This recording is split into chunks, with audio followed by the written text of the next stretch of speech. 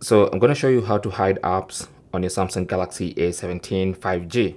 If you find this video useful, don't forget to like and subscribe. So to hide an app, let's say you want to hide an app like Spotify and Facebook, what you need to do is simply go to settings. Under settings, go to home screen, tap on that.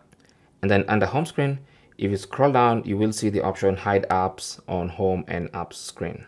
So tap on that, and then you can choose all the apps you want to hide. So for instance, like I said, hiding Facebook, and probably let's hide Instagram as well. Now every app you choose to hide is going to be added there, and when you tap on done, they're going to get hidden from both the home screens and the app screens of your Galaxy A17. And keep in mind that they're not completely hidden. Anybody with some knowledge about the home screen settings can easily find those apps. But for now, they're hidden. Thanks for watching and good luck.